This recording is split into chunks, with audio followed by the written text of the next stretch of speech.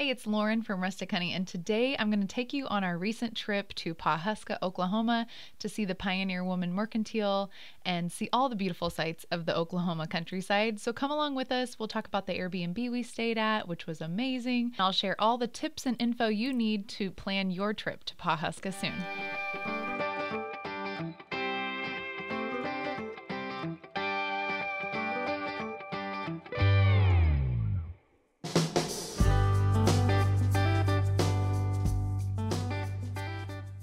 Let the road trip begin. 3 kids, 4 hours in the car. What could go wrong? We're on our way to Pawhuska. We're taking in all the amazing views. It is always interesting to me to see how the terrain changes, even from Missouri to Oklahoma. If you're on an Oklahoma adventure, that song is a must. We stayed at the Windmill Ranch. There was an Airbnb. We actually got started late on our trip. We had intended to leave on Friday afternoon, but unfortunately we had some emergency things that came up and we weren't able to leave until Saturday. We had debated driving really late Friday night, and once we got here Saturday morning, we realized that it was a good choice to just stay home just because the gravel road private drive to this Airbnb was such a long ways down. I think we would have been lost in the dark. I'm sure we could have figured it out, but we would have felt like we were trespassing almost because it was such a private drive back to this beautiful ranch. We loved staying here, and I can't wait to show you what the little rock house looked like. But it was through a lot of pasture, and there were quite a few cattle crossings, so driving a truck was handy as well. On this long private drive, there is the best view of the countryside and an old windmill, and here sits an old rock house and an old cabin that they have redone, both of them into Airbnbs. They're gorgeous. I would have loved to stay at either one of them. I also think it would be really neat to rent out both and have like extended family come and stay sometime, and you would basically have your own private ranch for the weekend.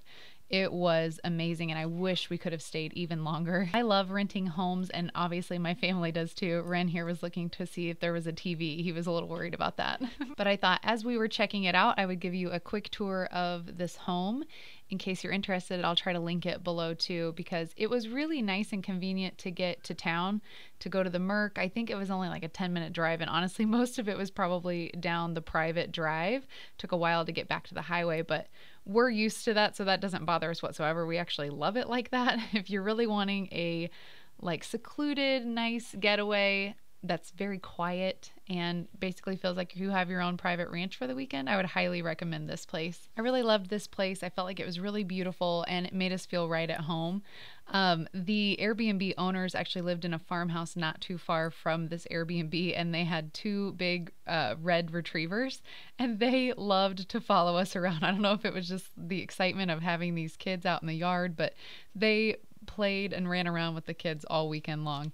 It was really cute. And the nice long drive was perfect for like an evening walk. We did go and kind of walk around, get some fresh air that evening as well. But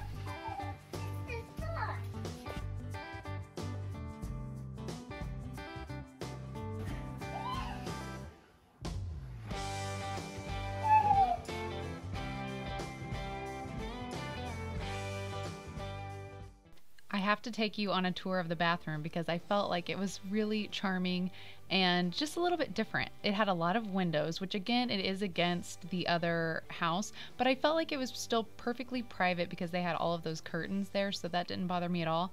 It was just, I loved the look of that, and I never would have in a million years planned or built a bathroom like that with all those windows, but I think it is gorgeous, and I just loved that part of this Airbnb. All right, now that we've had our tour and the family is feeling good for a few minutes, I am going to go put my face on because we left so early this morning that I haven't had a chance to even really put myself together. Like I mentioned, last week was kind of a doozy. We had a million things going on. I had sick kids earlier in the week, and so we are ready for a fresh start this weekend. And the sun is shining, and that Oklahoma air is a bit chilly this weekend. It's a little bit cool, but it's perfect still for running around outside and seeing all the amazing views here at the Airbnb. At the time we were here, there was not another couple staying in the other cabins, so we kind of felt like we could explore a little bit and walk around and not disturb anyone, which was nice. But I thought this cabin was so cute. It makes me wonder the history. I never did reach out to the owners of the Airbnb to learn more about the history of these two places, but I can imagine they've been here for quite a while and they have quite the view. All right, so we're gonna head to town, and the first thing I would do when you go into town is to step inside of the Mercantile and get your instructions on how to drive out to the ranch if you're wanting to go see where the Pioneer Woman films her show. Parking is generally really easy in town too. They have the signage here, and there seems to be plenty of parking. You only have to park maybe a block or two away. It's not a bad walk at all, so if you're worried about that, it's definitely pretty convenient. So we stepped inside the Merc and we got our instructions on driving out to the ranch and just took a quick gander at all of the things. Reese was quite the shopper during this trip. I think she loved all the displays the most and would just like to take the horses and the trucks back home with her. I would say one tip is to get here as soon as you can in the morning and get your instructions. And then the second thing I would do before you head out to the ranch, we went upstairs to the bakery, which is a must. There's so many goodies up there. They recently, I think within the last couple years, have redone this room up here with just a little bit of a different vibe and different decor, but it was really cute. And so we're gonna jump in line and see what goodies we can find for our little road trip out to the ranch. The kids loved looking in the clear glass case, of course. So many truffles and scones and cakes and cupcakes, so many things to choose from. It's really hard not to just take it all with you. As you can see, Reese really wanted those little bundt cakes. We ended up with a couple cookies and some scones. The blueberry scone I know we ended up with. My husband wanted the Reese's cookie, the chocolate chip cookie. Oh, and then I grabbed cinnamon rolls for the next morning because I just could not resist. It all was delicious. I loved the scone, and I don't know why I don't try to bake those more often. So stick around to this channel. We may have to make our own blueberry scones at some point soon. So we're going to head back out quickly to our truck and just split up some of these cookies and have a little bit of a snack here before we have lunch later at the Merc. The front desk, you might even ask about reservations because if it's a good 2-hour wait, you could probably put in a reservation for the Merc and then drive out to the ranch, see what you need to see, and still be back in time for your table to be ready. I would just check with them at the front desk, and it'll just depend on the day. For this trip, we did not do that. We just went ahead and went out to the ranch with our snacks for a while. It is a good probably 20 minutes of drive time from town. It's not super far, but the gravel roads here in Oklahoma go on forever. As you can see, it is just beautiful prairie scenery, but it does go on a long time. So when you finally get to the ranch, you can hardly see it over this big hill, and then all of a sudden it just dips down and you can see where she films at the ranch here. It's got a beautiful view, very hilly, very windy, just like Oklahoma, like you would expect. But the views are probably our favorite, and especially my husband's favorite. He was probably checking cows right now. They had to get the binoculars out of the truck and see how far they could see across the prairie. I think one thing that's neat is you would be able to see a storm rolling in from just miles and miles away when you're out here. Reese has to give me and the baby kisses everywhere we go. She's being so sweet. The kids are enjoying the adventure so far, but they're going to love this ranch house. So we're going to step into Ree's kitchen here and see where she films the Pioneer Woman, which is really neat if you've ever watched her show. I feel like in person, this kitchen is so much larger than it is on the screen. And they usually have someone out here representing the ranch, and they will discuss things with you and share history, which is kind of interesting to hear them talking. You can ask them questions while you're there on your trip too. And of course, while you're in the kitchen, you have to stand behind where Ree cooks during her show and take a picture. That's just a must while you're here at the ranch. This building actually goes on quite a bit further than you would think. So we're going to take you on a tour of that next. If you do decide to make the trip sometime out here, I would advise you to Google the Drummond family because the history of their ranch is very interesting to me. They have over 400,000 acres of farmland, which just blows my mind because there are not ranches and family farms nearly that large in Missouri. So that's just kind of hard to wrap my brain around when you look at all the acres on a map that the Drummond, that's under the Drummond name. Okay, so as you go down the hall in this long ranch, they have almost like little hotel suites here. which I had heard before that it's handy whenever they're filming. I think their film crews come and stay because obviously in Pawhuska, Oklahoma, there's probably not a lot of local hotels ready to go. And of course, nothing this luxurious, I'm sure. It would be the same way where we live. There wouldn't be a whole lot to choose from. So they have their own, basically, like little Airbnb going on in here with their hotel rooms. And each room is really cute. They leave it all open so you can walk through all of these back here. And it was really fun to just kind of go through and see the different ways that they style these rooms. It would be, I think Ree should invite us, right? We should have like a women's retreat or something here. This would be so fun. But the boys could care less, I'm sure, about this part. They thought it was cool for about 2 seconds. But Reese, she equally loved it, to come and check out all the decor. This was her favorite. She wanted to come and show me this room. And I laughed because the canopy bed was probably the reason. And I just remember when I was growing up, for some reason, canopy beds were always so exciting. That's what I always thought was so cool. And then at the end, after you get past the rooms there's the big prep kitchen in the back, or at least that's what I'm calling this, the prep kitchen. I can imagine this is where things go on behind the scenes to get ready for the show, or if they're having a large event out at the ranch, then this is where they would do a lot of that prep work. And off of this area, there's a little room over to the side. I'm just in awe of all of those appliances too. Wouldn't that be so neat? But this room was super fun. This is like where all of the props live. To me, it looks like it's one of every kind of anything that she's probably ever designed for her line. But there was just so many fun dishes in here, of course. Ree, the Pioneer Woman, does a lot with the florals and the pops of color. But these were just really fun to look through. And I was really drawn to these colorful little dishes here at the top. I have so much just white in my kitchen because it's easy, it goes with everything, and it's timeless. But part of me, with all of this color, was really wanting to start incorporating some color into my kitchen with my open shelves. The only thing I struggle with is that I don't have a storage room like this. It would be really fun though, wouldn't it, if you had your own storage room for all your seasonal plates? I always thought maybe someday that's something I'll do, is have like red plates for Christmas time or something. But let me know in the comments below if that's something you think would be fun too. That last little room there was just a cute little conference room on the end too. And then the porch kind of spans the whole back side of the ranch, so you can kind of step out and see this awesome view. And on nice days, if you can get out of the wind, this is a great place to sit. All right, we've about wrapped up our tour, but I wanted to get a close-up of these beautiful dishes. This color in particular was really standing out to me during our most recent visit, and I'm thinking I need to look at some of that when we get back to the Merc. I love they have the fake snake out. If you've watched any of the Pioneer Woman's cooking shows, you know that she likes to throw the fake snake every once in a while. This is probably my absolute favorite room of the entire ranch though, because who doesn't want a huge walk-in pantry like this with the sliding library ladder? That is like a dream come true. I don't know.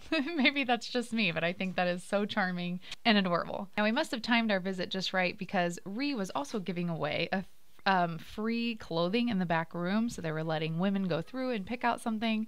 So I found that kimono there, as you saw Reese had on. After our ranch tour, we headed back into town and went ahead and put in our name for a reservation for a very late lunch, early dinner, depending on how you look at it. And we stepped over into some of the unique shops along the main strip here. So Reese thought she needed the blue sparkly boots, which I can't lie, they were pretty fun. They have a hotel now in the center of the street too, which I didn't really get to see very much. You'll see a clip of it here in a second. They also have the boarding house along here and the Pioneer Woman collection. So let's take a second to walk around this store and just see all of the new arrivals and things that are in here. Lots of color, of course. I feel like you can always pick out her signature florals wherever you are, whether you're shopping her Walmart collection or in the Merc here in Pawhuska. You can kind of tell she's got her mark on things. I loved a couple of the dresses there, but I just tried to resist since I don't really need any more clothing right now. And again, that color keeps popping out to me on the cake stand. Now we're gonna head down the other side of the street and check out a few more shops along the road here. I think one of my favorite stores was the Western store with all the boots. I love the smell of leather, and when you walk into a boot store, there is just nothing like it. I absolutely love that smell. And this shop was super fun. I mean, look at all of those colorful boots. I'm usually so boring. I tend to go to the neutrals, which again, this is my favorite bag, but this bag was like $400 and some, but it was just, I mean, such a good quality leather. I loved it. And this dress, I don't know what, I just was like, oh, this would be so cute. Even with my baby bump that I currently have going on, I just loved that. I thought that was really pretty, and all I needed to do was add some boots. Reese also loved the sparkly boots, of course, and this, unfortunately, just wasn't in her size because she really liked that too, but I told her we would make her a birthday dress that's very similar coming up pretty soon. Now, next to this building, they have Charlie's Sweet Shop, which has a lot of ice cream inside, and then there's P-Town Pizza up above, and those are two things that we failed to actually experience during our stay because we ended up eating at the Merc. But if you're going to stay for multiple nights, or you want to have lunch and dinner, you want to time it out, I would definitely recommend trying to check those out as well while you're there during your stay. Right now, we're going to head back inside of the Mercantile, and we'll do just a little bit more shopping because our table is almost ready. So we ended up only having to wait, I say only, I think we only had to wait about an hour for our table, which isn't bad. Usually, sometimes there can be at least like a 2-hour wait. That's why I was saying if you want to go put in your reservation and then go to the ranch, get there early and do that, then that would probably be the best way to do it, just to save you some time. Again, here is that color. I kept going back to it. I think I need some things like this in my kitchen, but I just love that era, that look. I think that's so fun. These measuring cups were also adorable and very sturdy. I just couldn't quite make myself pay $32 for them because, you know, I'm a thrifty person. If that was the only thing I was getting, maybe, but I thought these candles were also really cute. I actually didn't end up purchasing anything from the Merc, not because I didn't want to. I was also shopping with 3 kids, which, as you know, I'm sure can be very distracting. So if you're really wanting to go and actually do a lot of shopping, I would take your girlfriends. But I was happy to just have the experience of walking through and be inspired by all of the displays and all the beautiful colors. And the restaurant was also inspiring. I loved the baskets that they had there over the lights, and just, you know, the fresh flowers at the table. There's just always something about that. They served biscuits at the table, just complimentary with your meal. So that was probably almost one of my favorite parts of the entire meal. The biscuits were so good, and maybe it was because we were so hungry by this time. I don't think they actually had a kids menu. We just ordered off the regular menu. They had mac and cheese and really good chicken strips, so my kids were happy with that. I got the chicken parmesan, and my husband got the drip beef sandwich, I think is what it was called. But everyone was super happy. Oh, and Ren had nachos. So we all just did a little bit of something different and shared. And this was probably one of my highlights of my trip. I could do this every night, just sit with my family, enjoy a movie, and relax at the Airbnb. The next morning, we had to whip out those cinnamon rolls from the Merc, and they come in kind of like a little bit of an aluminum dish, so I just put them in the oven for a few minutes just to get them warmed up. And we of course had a full kitchen, so we had considered packing like our eggs and some bacon and really having a breakfast at the Airbnb, but after the week we had, I was so exhausted. I was like, I'm gonna buy yogurt and strawberries and we're gonna have parfaits. And so the cinnamon rolls were the perfect side to that. I love this yogurt, and then I just use fresh strawberries and the protein granola on top. And at home I add honey, which is really the icing on the cake. But just when you're on the go, the little toss and go cups are just the way to go. Nobody has to do dishes. Nobody really has to cook. And that to me is more like vacation. Now, before we wrap up our trip, we wanted to spend a little bit more time outside this morning after breakfast. There's one of the pups I was telling you about. They just hung out with us all weekend, which didn't bother us whatsoever. They loved hanging out around the kids. They have this huge walking bridge over a pretty big creek. If you have really little children, it would have made me a little bit more nervous on that bridge, just FYI. But it is quite a ways still from the house. So a nice, awesome big yard. If you have kids with you and they want to run around, this is a great wide open space to rent. And I failed to get a video, but here on the back end of our house, there is a patio space, and they had party lights strung. So it was really charming at night. It would be a great place to have a barbecue with your family and to just enjoy the views, even in the evenings with a little fire pit or something. So we truly enjoyed our stay. If I've missed any details about the Airbnb, let me know in the comments below. I'd love to answer any questions you may have about about that. But we are going to hit the road, wave goodbye to the horsies, and enjoy the road trip back home. Thank you so much for joining us today. Let me know in the comments if you have any questions or if I left out any information you'll be looking for. I would love to help, and I hope you can enjoy a trip to Pawhuska, Oklahoma soon too.